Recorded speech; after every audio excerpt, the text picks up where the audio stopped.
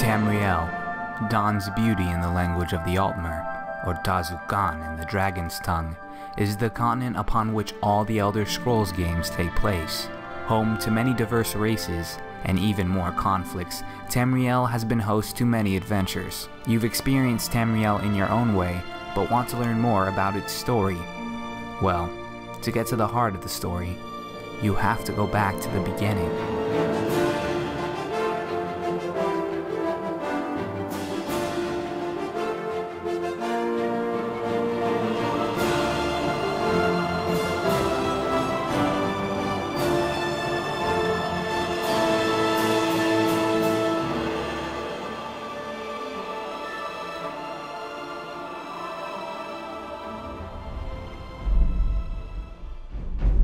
Tamriel is a land divided by race, divided by culture, and divided by greed.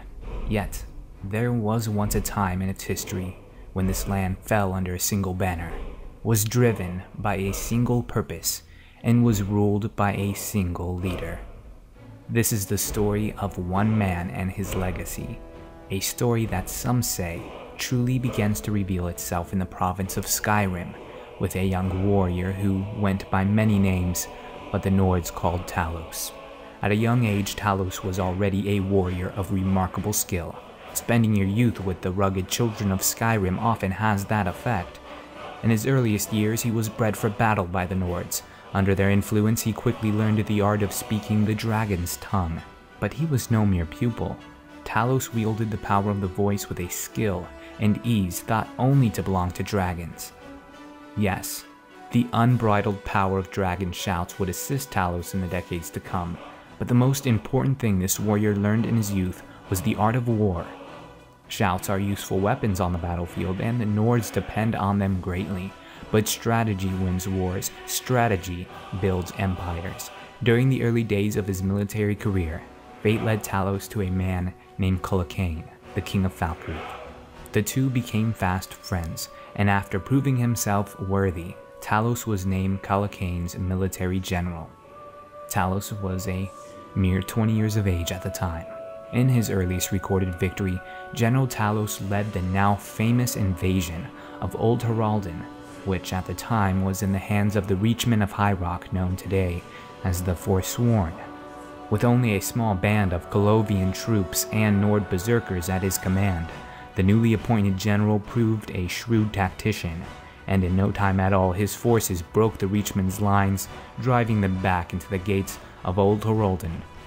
As the Reachmen mocked the young general from the safety of their walls, Talos called upon the power of the voice, his Thume, and soon the walls of Old Heraldin came crashing down. As Talos shouted down wall after wall, the Reachmen looked in terror as the Nords poured into the stronghold to claim it in the name of their king. It was a remarkable victory, no doubt, but it was what happened next that would echo through the coming ages.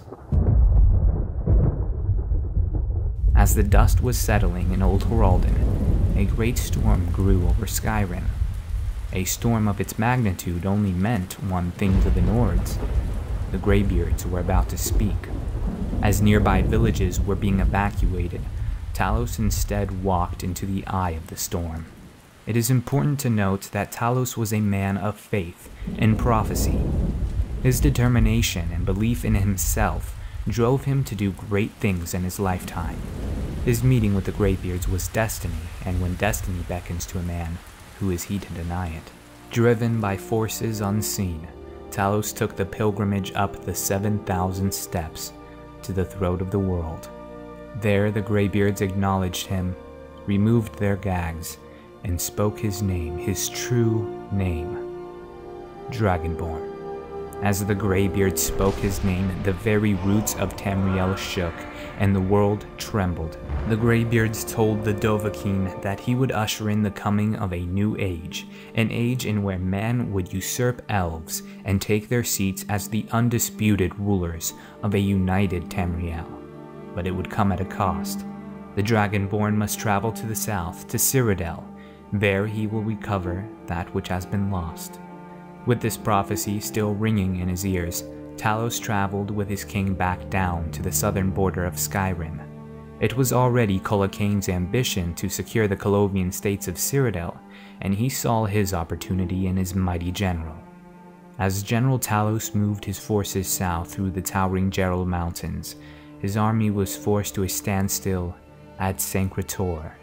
Sancretor was impregnable, a citadel on high cliffs, nestled in a mountain basin with steep, unscalable cliffs in the rear. An alliance of Breton and Nordic forces comfortably occupy the citadel during these cold winter months, and from atop the fortress they dare King Colocain's new general to shout down their walls. Faced with an impossible task, Talos is said to have received a divine vision of the Amulet of Kings, that which has been lost for centuries. The Amulet of Kings was once worn by the rulers of the First and Second Empires. It has served not only as a symbol of nobility, but its divine blessings ensures that only those of dragon's blood may wield it. In his later years, Talos said that this vision inspired what happened next. Talos' army at the time was small, poorly trained and outfitted, short on rations, and unprepared for winter campaigning. As his ragged troops assembled in the lowlands beneath the citadel, his enemies confidently assumed that Talos had unknowingly delivered his army into a trap.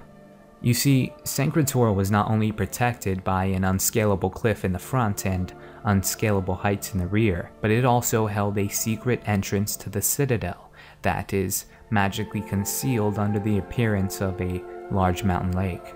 Ready to crush Talos and his small army, the Nord-Breton allies left a small force to defend the citadel, descending through the secret lower passages to attack and overwhelm the cold, hungry forces before them.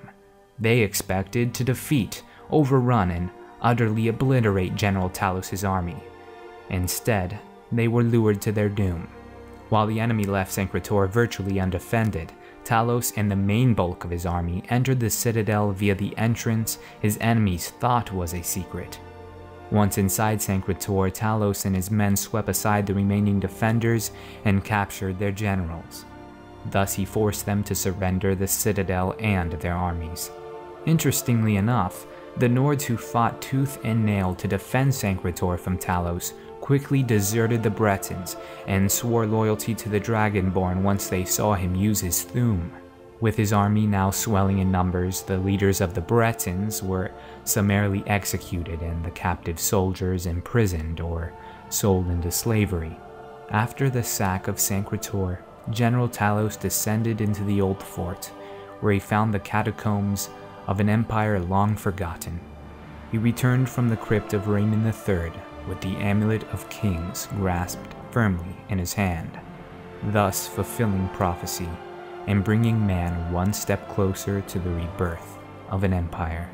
With tales of this impossible victory spreading through the 9 provinces, General Talos went on to unify East and West Cyrodiil in the year that followed.